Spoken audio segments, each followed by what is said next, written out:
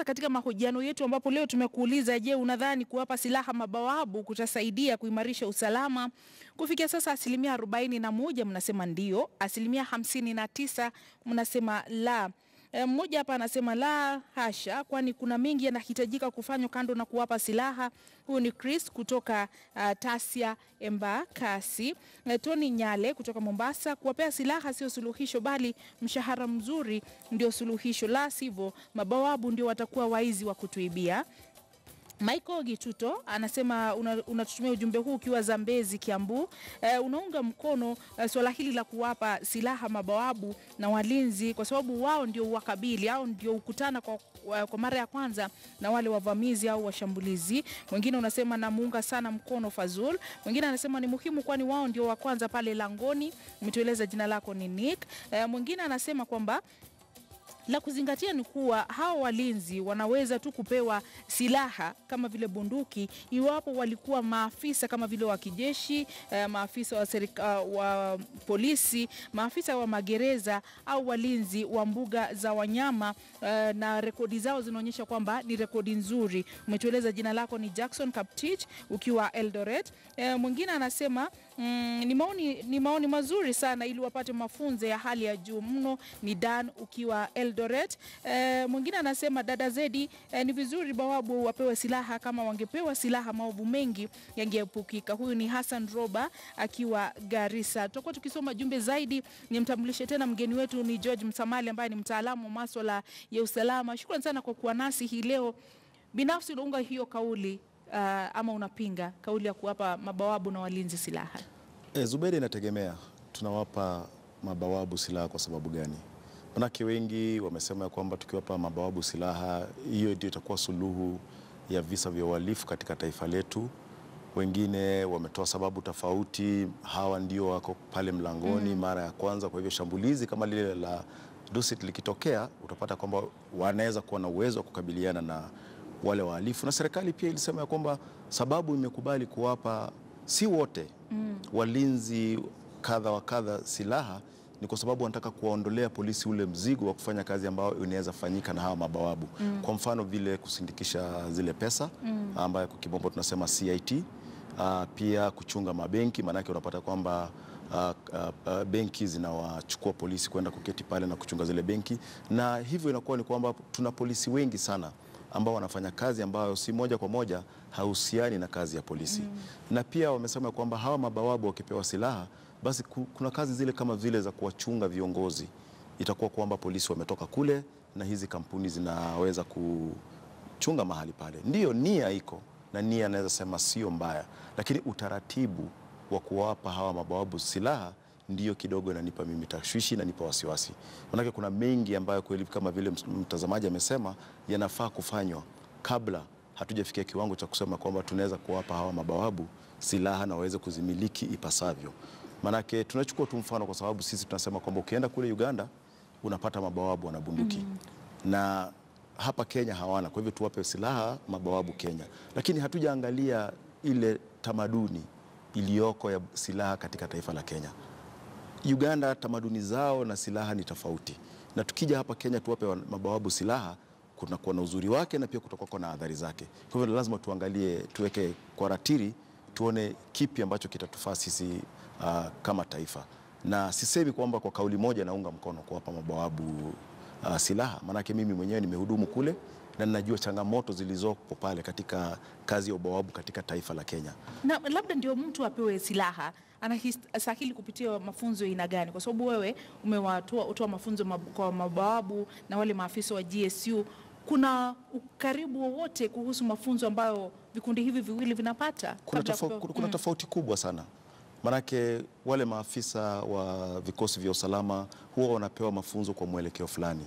Na ukija katika upande wa mabawabu pia wanapewa mafunzo kwa mwelekeo fulani. Lakini nimeona kwamba serikali kwamba ile Private Security Authority imesema kwamba itatoa ile curriculum ambayo itakuwa inatumika na hizi kampuni kuweza kuwapa wale mabawabu mafunzo.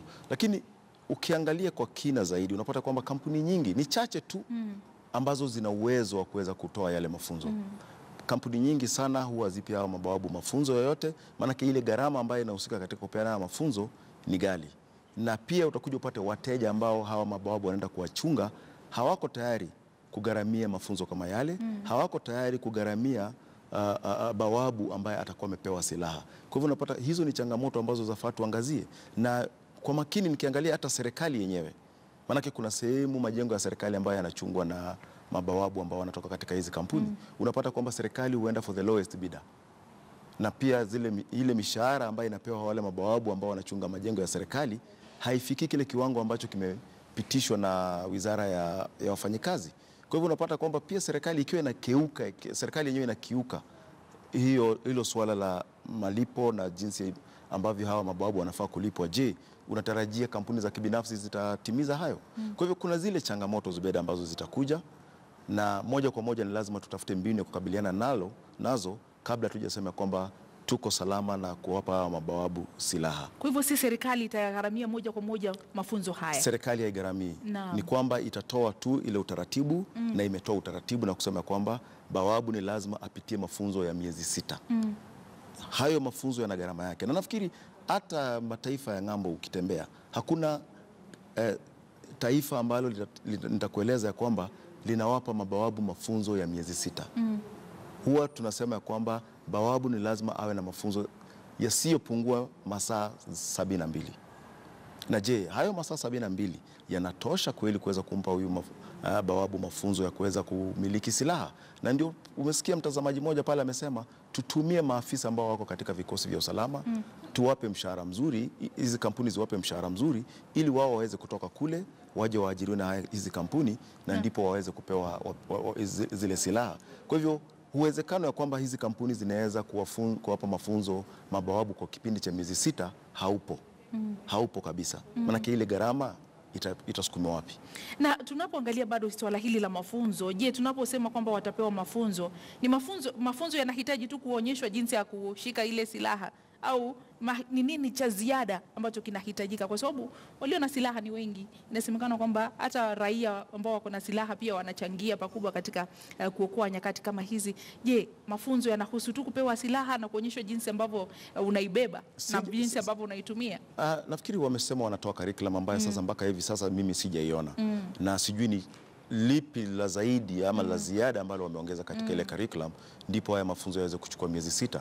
Lakini kwa kawaida mafunzo ya kumiliki silaha huwa haichukui chini ya miezi 2. Maanake maafisa wa polisi huwa pale kwa miezi 6, na unapata hiyo miezi yote 6 wao huwa wanapewa mafunzo ya kuweza kumiliki bunduki.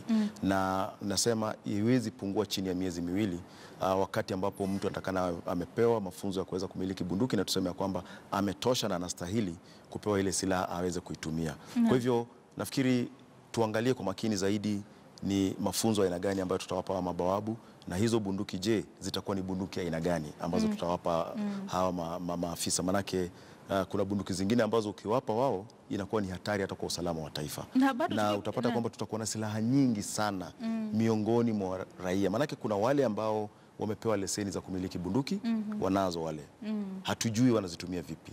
Tuje tuongezee mabawabu sasa, utapata kwamba ile hali ya kumonitor zile bunduki kidogo italete changamoto. Na ndio hilo nilitaka kuuliza, watakuwa chini ya usimamizi wa nani? Kwa sababu haya ni makampuni ya binafsi ambayo yanamilikiwa na watu tofauti. Hivyo sasa watakuwa chini ya usimamizi wa nani ndio kuwepo hilo swala la uwajibikaji? Nafikiri uwajibikaji upo, manake zile kampuni zitapewa leseni moja kwa moja, na hiyo leseni ikija inakuja na masharti yake, na ikiwa utakiuka yale masharti, manake wewe ni mfanyabiashara, umepewa kandarasi na benki ya Barclays, umepewa kandarasi na benki nyingine ya kwamba wewe utapeleka mabawabu pale. Kwa hivyo ni muhimu pia wewe uzingatie masharti ambayo umepewa, ili usipokonywe ile leseni na pia upoteze biashara. Kwa hivyo hapo watu wasema kwamba kidogo kunaweza kuwa na utumiaji mbaya. Lakini je, mabawabu wenyewe binafsi tutakuwa tumewatayarisha kivipi? Hili kiwango cha ile ifike kwamba wako kwa ile kiwango ambacho tunasema sasa hawa tunaweza waamini na silaha. Manake ikiwa maafisa wa polisi wenyewe ambao tumewapa mafunzo saizi ya miezi 19 bado wanatumia zile silaha vibaya, lakini moja kwa moja tuwesema kwamba hiyo peke yake inaweza kuwa tishio, tuseme kwamba hawa mabawabu tusiwape silaha. Lakini kuna changamoto nyingine, na hili wazo ya kwamba kuwapa mabawabu silaha kutapunguza uhalifu, mimi sioni kama hiyo ni sababu muhimu ya kuwapa silaha. Manake mhalifu akija huwa amekuja amejitayarisha, na akijua kwamba pale ninaenda kukabiliana na bawabu ambaye ako na silaha, atakuja akiwa amejihami vizuri zaidi kuliko yule bawabu. Kwa hivyo tuangazie kwa makini. Je, ni taratibu gani ambazo tutatumia ili kuweza kuwapa hawa mabawabu silaha? Kwa sababu napoangalia mara nyingi hata hapa na mahala pengine ambapo kuna raia, unaona wanabadilishwa mara kwa mara. Kwa sababu nilipomsikiza Fazuli alisema kwamba wale hasa ambao wanatoa ulinzi katika maeneo ya umma ndio watakaopewa silaha, si kila mmoja. Kwa hivyo kunapozingatiwa swala hili la kuwabadilisha kila wakati, kuwahamisha, kuwapeleka maeneo mbalimbali, hilo huona litafaa kweli, ama ni wote ambao wanastahili kupewa? Kwa sababu iwapo wanahamishwa wote, itakuwaje iwapo utawapatia watu wachache? Nafikiri ni wateule wachache ambao watapewa zile silaha, na nafikiri utaratibu fulani utawekwa kuhakikisha kwamba ikiwa wewe umepewa silaha na sehemu yako ya kazi ni tufanye kwa mfano ni benki, basi itakuwa ni kwamba wewe hautapelekwa katika assignment nyingine yoyote. Kazi yako utakuwa unaifanyia kwenye ile benki, na mtakuwa mkibadilishana shift na wenzako ambao pia wamepewa ile leseni ya kumiliki hiyo silaha. Manake si mara ya kwanza, manake kuna ile tulikuwa naita gas mask, ambayo pia hiyo ilikuwa ni silaha ambayo ilikuwa inatoa ile gesi ya sumu, na kuimiliki hiyo wale mabawabu walikuwa wanapewa leseni maalum kutoka kwa serikali, na yule ambaye alikuwa anamiliki hiyo silaha alikuwa anapewa mafunzo maalum, na akiwa yeye ni kuchunga benki, basi alikuwa anabaki tu pale kwenye benki. Kwa hivyo nafikiri hilo tatizo la kusema kuhamisha halitakuwako. Tatizo ambalo litafika kwa hizi kampuni ni kwamba wengi wa wafanyikazi ambao wanaajiriwa na haya makampuni ni vijana barubaru, vijana ambao wana masomo, na ile turnover kwamba leo yuko hapa, kesho amepata kazi mahali pengine na ameenda, na tayari tumempa mafunzo ya kutumia bunduki. Je, tutamfuata huyu jamaa kivipi? Tutahakikisha kwamba vipi yale mafunzo ambayo amepewa yeye kumiliki bunduki hatoki pale na aende yatumie vibaya? Maana tayari tuna shida, tunazungumza, tunasema kwamba tuna maafisa polisi wengi ambao wameviaga vikosi vyetu vya usalama. Kuna maafisa wengi ambao wamekiaga jeshi, wameaga jeshi la KDF, wako hapa nje na sasa wanajihusisha na masuala ya uhalifu. Sababu ya kujihusisha na uhalifu ni kwa sababu wamepewa mafunzo ya kutumia bunduki. Je, hawa mabawabu wakisha ajiriwa wapewa yale mafunzo, na wengi hutoka mara kwa mara, unapata mtu amefanya kwa kipindi kifupi, miezi miwili mitatu, anatoka na tayari ana yale mafunzo. Hatuoni kwamba hii pia kidogo inaweza kuwa ni adhari kwa usalama wa taifa? Kwa hivyo tusiangalie moja kwa moja tu kusema ya kwamba ni vema kuwapa hawa mabawabu silaha. Tuangalie pia adhari zake na tuweke kwa mizani, tuone kipi kitakachotufaa sisi kama taifa. Maanake kuna kampuni zingine hapa zinasema hazitaki kuwapa askari wao bunduki, maanake wanajua adhari zake zipo. Na pia kule Uganda ambapo hili ni jambo ambalo lilikuwa limeanza kitambo, kuna kampuni ambazo zimegoma kuwapa mabawabu silaha, maanake wanajua adhari zake ni zipi. Mtazamaji, kabla hatujafunga tupate taarifa nyingine.